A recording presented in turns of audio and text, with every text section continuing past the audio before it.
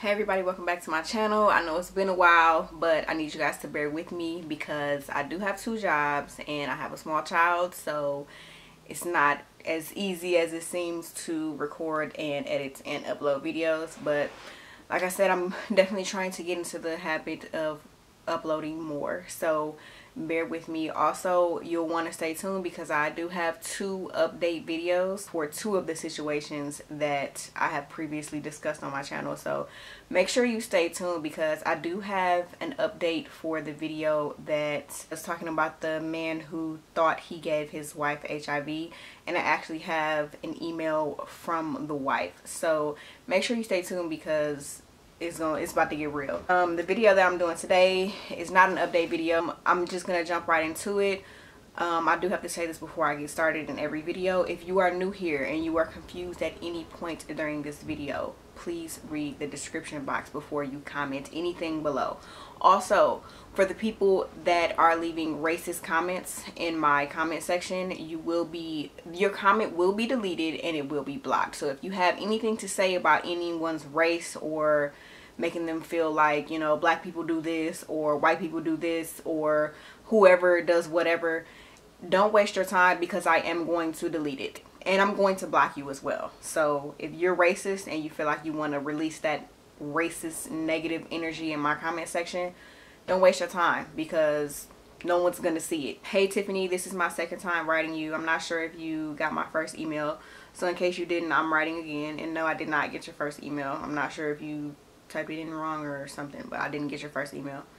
I'm currently battling an addiction that I never thought I would be. I feel alone because I haven't really told anyone about this except for my sister. My best friend of 10 years did something terrible and has basically ruined my life.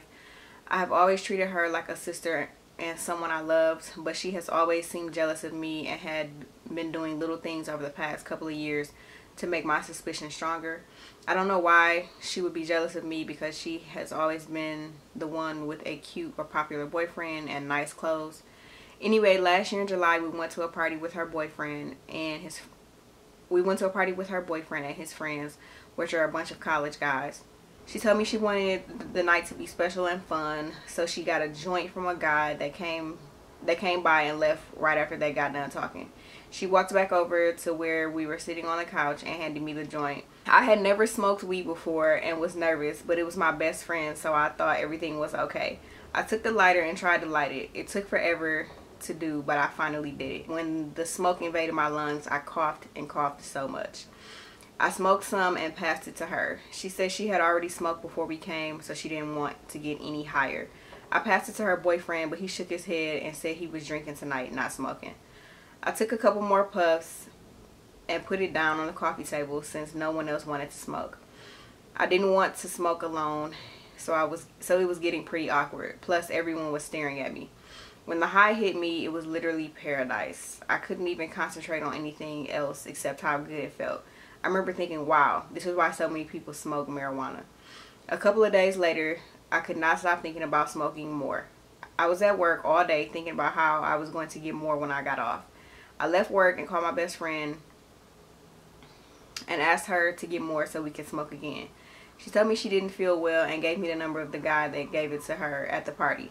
I texted him and asked him if he could give me more. He said, I knew you'd be coming back for more. I laughed because I thought he was funny, but now I know why he said that.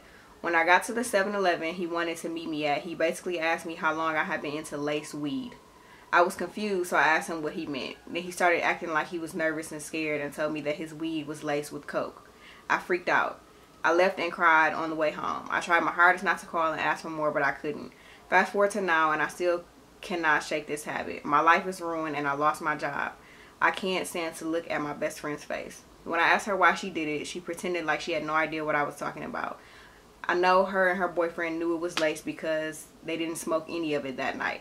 What am I supposed to do? I think that shit is illegal. Like, that's my take on it. I don't know if it is. I haven't really done any research, but when I first read this email, I think it's illegal. I think you may be able to press charges, but then again, you know, they would they would argue that smoking marijuana is illegal and you shouldn't have been smoking marijuana to begin with, and if you are, then you should know what's in it if you're smoking it. I don't know. I just think it's illegal, and I feel like she should try to press charges, because that's not, and plus that's some super hater type, like you have to be really hating on somebody and praying for their downfall to give them drugs that they don't, you know, that they don't even know that they're taking.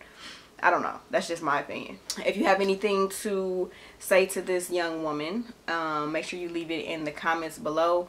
Like I said before, make sure you stay tuned, because I do have update videos for 2 of the situations that I have previously discussed on my channel.